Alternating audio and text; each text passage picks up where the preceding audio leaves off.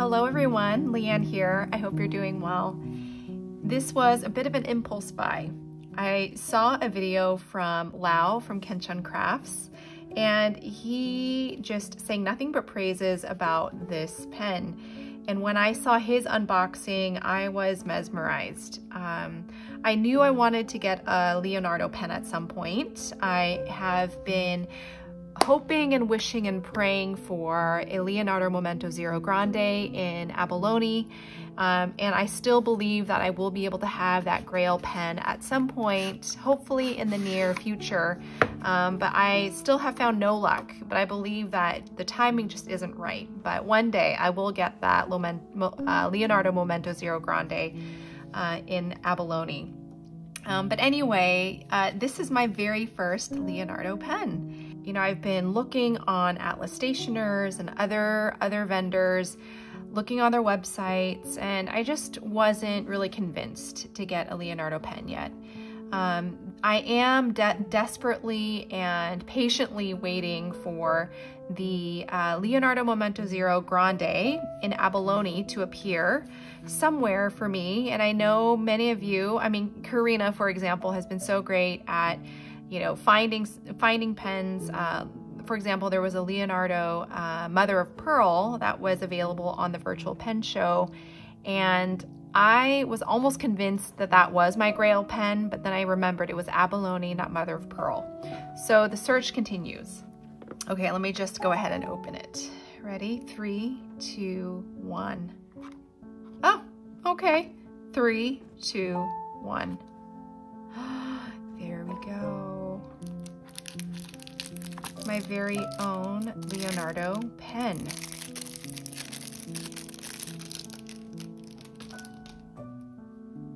Oh my goodness.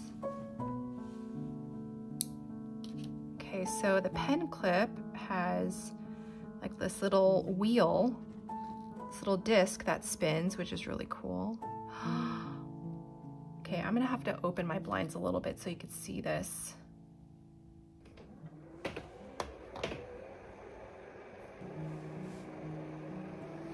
Oh my word. Can you see that? So only 150 pens were manufactured, and I don't know if you could see it here, but it says Leonardo for Gold Spot. I have number 108 out of 150, and it's got a really cute tree emblem, and I absolutely love this pen. For a long time, I've had an affinity or a connection to trees in their rootedness, in their ability to stand firm no matter what the environment throws at them, their resilience. And most recently, as I just say this all out loud, I'm reminded of the banyan tree in Maui. Its resilience to withstand just catastrophic fires and still be able to survive and remain and hopefully thrive as well.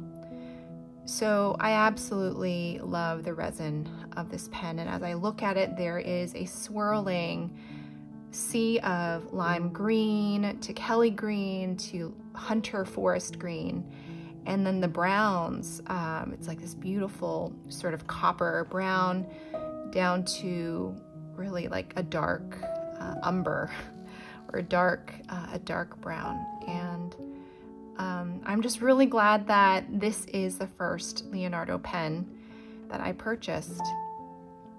If you look up close, there is actual diamond dust or diamond glitter, like actual diamonds in here. For one, I love the way that it feels in my hands. It's got some weight to it. I'm just in a moment of stillness right now. This is the first time that I'm holding a Leonardo pen, and I just like the feel of it. It's not thin at all. It has a beautiful weight to it. And when I post it, yeah, it's just nicely balanced. I hope that this camera is able to capture just the brilliance of this resin.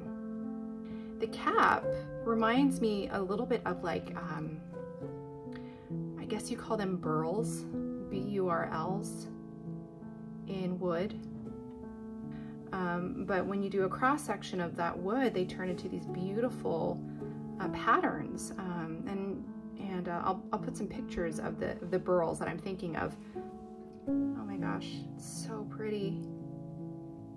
And I'm getting some beautiful late afternoon sun. I'm really mesmerized, and I could see why Lau was oohing and aahing, gasping really. And I think he really sold it in his video. So thank you, Lau, for recommending this pen. Size comparison, here is the Esterbrook SD in Botanical Garden. There is my Pilot Custom 743. And here is the Lamy All-Star.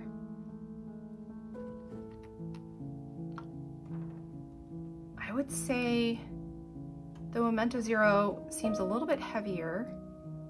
They seem very similarly weighted. But yeah, I would say these are very similar. But if I were to uncap the pens, they look, I mean,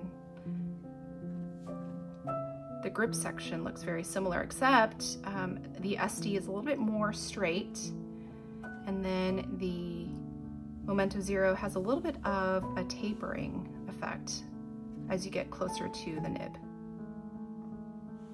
Okay. I also have the TWSBI here as well, the TWSBI Eco. As you can tell, the grip sections look most similar compared to the Esterbrook SD and the Pilot Custom 743. The TWSBI and the Lamy are more similar in that they have a slightly longer grip section.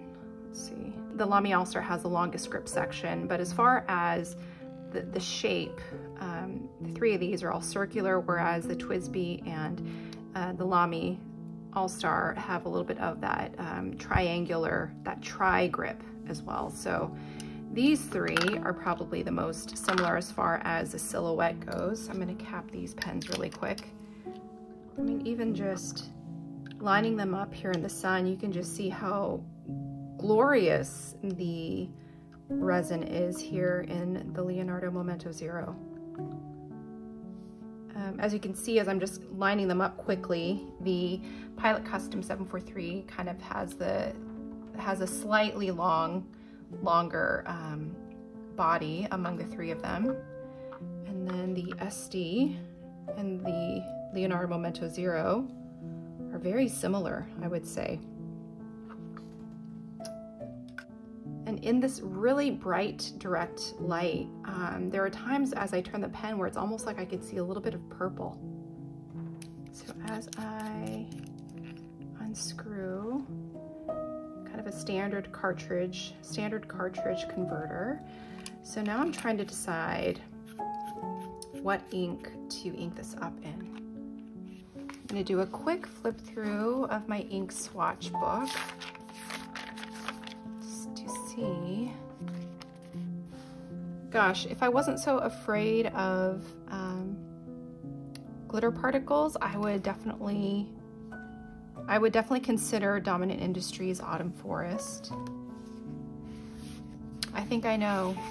I think it's going to be Sailor Shikiori Tokiwamatsu.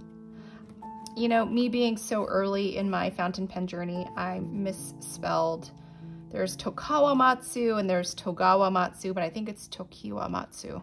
So I'll be right back. Okay.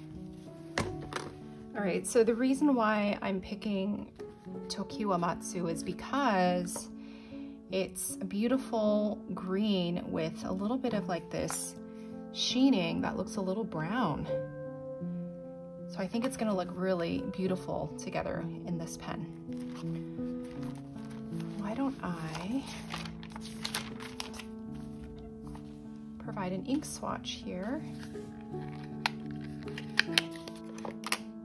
I'm gonna use this glass teaspoon today, just to change it up a little bit.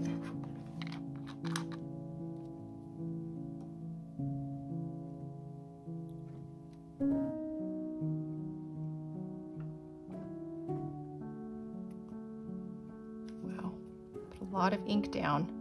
We'll see how big this circle gets. Whoa. Wow, it's a lot of ink.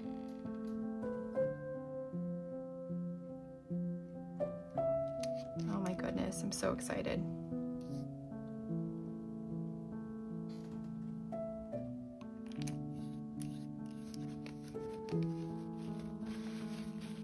I have it inked.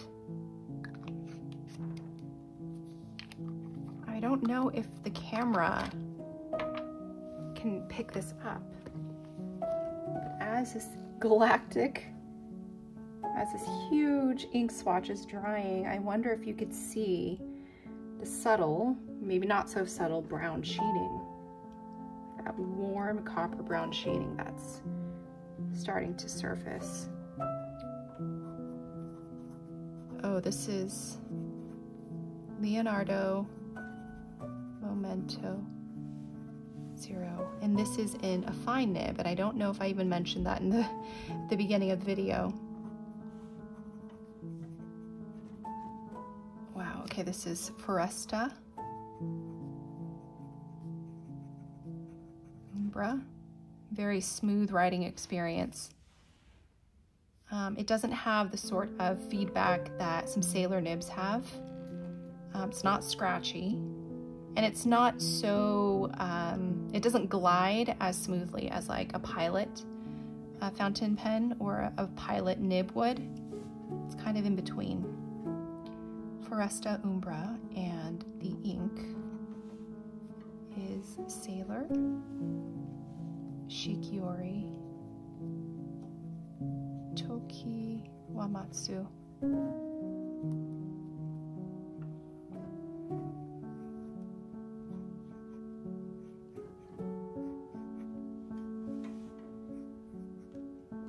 Oh my goodness, absolutely love it.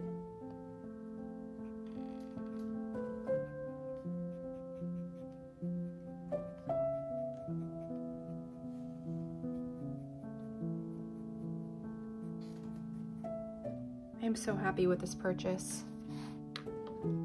Okay, and I'm going to bring the ink swatch close up. Now that the ink swatch has dried,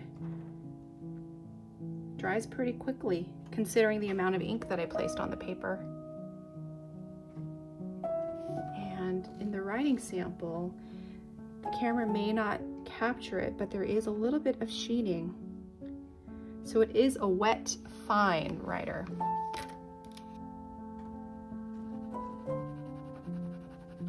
Oh, it glides so smoothly across the page.